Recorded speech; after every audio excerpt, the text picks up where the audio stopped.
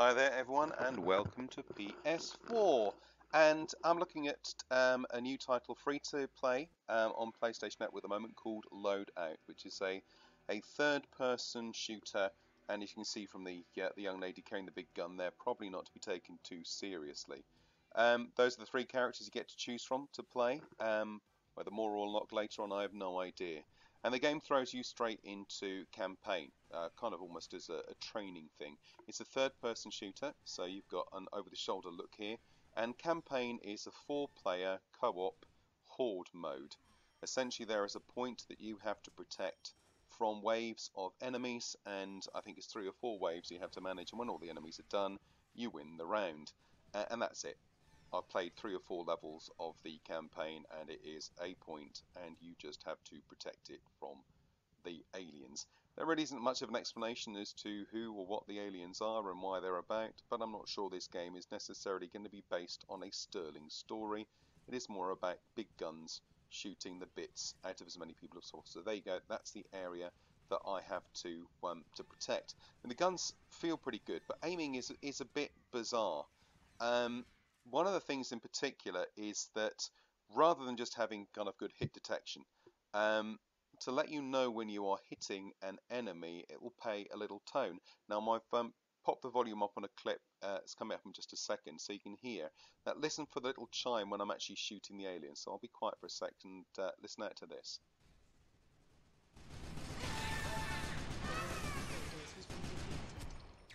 So every time you hit one of the aliens, a little noise plays, which I found, to be honest, to be a little bit on the weird side. I say I'm not the best shot in the world, but at the same time, I was missing far more than I would have done in, say, Destiny or any other shooters like that. So I think they need to do some tweaking on that. Some people like the hardcore. There's no auto assist or anything like that going on, but aiming and running and gunning, it's reasonably fluid, but just feels a little bit hit and miss. Probably try to encourage you actually to upgrade weapons, but we'll come to the problem with that. Oh yeah, and gory. Just blew my top half off and running around blood gouting everywhere. So it's not just the campaign mode, there is also various multiplayer levels.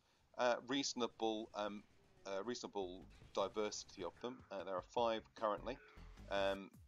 Pretty traditional ones. The one that you'll see in the footage in a minute is a kill confirm one. So to get the point, you don't. It's not just about killing the guy; it's about killing and then collecting whatever he drops. 8 players, so you get reasonable sides here. And the levels, they've got some nice verticality to them. They're quite big. There's plenty of cover and little hidey holes to sneak behind people. And it is good fun. Most of the weapons, certainly the default weapons that you don't have to pay for, more of that in a minute, are quite fun, not massively accurate, but you'll see a beam weapon. Oh, you can see bits of me falling off here. I've just got my eyeballs in my brain. There we go. You can pick up drop weapons, and there's a beam weapon you see later on, which is one that's just you can pick up either from a drop or from the death of another character. You know, it's fun. It's got a nice, quirky, vibrant, colourful art style to it. The 3 characters, if you're prepared to pay a load of money, are very customizable. If you're not prepared to pay any money, not customizable at all. And you can just run around and have a bit of fun. I think also if you're playing with some friends online as well, that's going to be... It's a kind of game that's a good party kind of game. Get your mates together and play it with people you know. I played 3 or 4 of these just on a pickup group, and you know, it was good fun, but got a bit tired very quickly. But my biggest problem with LoadOut is it's free to play, which is brilliant, but most free to play titles, oh God, look at all that blood, most free to play titles do actually give you an element of free stuff to play with, some free customization, some ability to progress through the game without actually having to spend money, and the money you spend is around accelerating the way you move through the game. Now, Clash of Clans, which is just a nice little mobile game, you can actually complete that game without ever spending any money at all. It's just going to take a very, very long time. Not so, unfortunately, with this game. Pretty much everything in this game requires gold. You can see there, these are the customization options. There are no customization options other than the defaults that are available. So you've got not even a little gift of a couple of different ones to try out. Everything to customize your character is to be paid for via gold, and we'll show you a couple of slides in a minute that will show you how much the gold costs. Oh God, that's really just disturbing, isn't it? So it's not giving you any options to play. I mean, yes, you get guns unlocked at level 3 and another gun unlocked at level 5. Those are your two options. So you end up with 4 sets of guns that you can use. You have to pay to unlock at other levels. So it restricts you. Now you can see here with the guns, and the gun models are very nice and they're good fun. You can name them. Big Betty is what I named mine. And you can see here that the upgrades for the guns cost gold. Even the things that you pick up in the level, they're not there for free. The only ones you got are the ones that were there with a gun.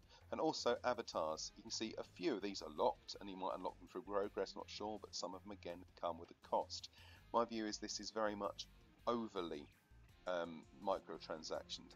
Again, you can see loadouts. You've got one loadout slot, and then the others are unlocked in the store. So you've got no option if you want to have more than one loadout, or more than one character, and you don't want to be fiddling around before a game trying to swap them all around. You've got to pay cash. So I think it's a bit cynical in that respect. It seems to be saying, well, there's a basic game here, but cough up.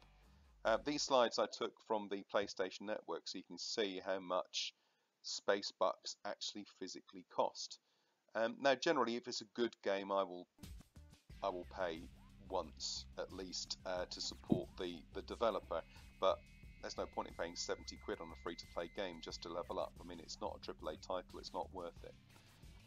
Guns are cool, and then when you just to show you a bit of fun while I wrap up, this is where you go to test the guns, and you can see the way this game works. It's there's a hole and his eyes, and he grabs his crotch.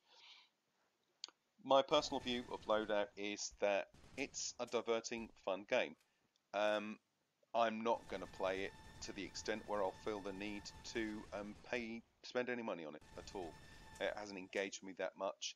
I actually find some of it a little bit gross out. It's like a Farrelly Brothers movie, I think, like Dumb or Dummy. I either love it or you don't. It's not necessarily one that's going to appeal to me massively. However, it is fun, get some friends together, and I think it is well worth the play.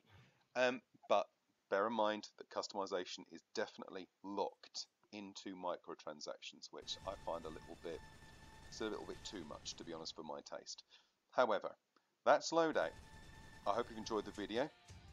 Like, favourite and subscribe if you have. Do all of the sociables. Oh, look at her. Isn't she beautiful? Oh, that's just horrible. So, as always, happy gaming, and I'll catch you next time. Bye-bye for now.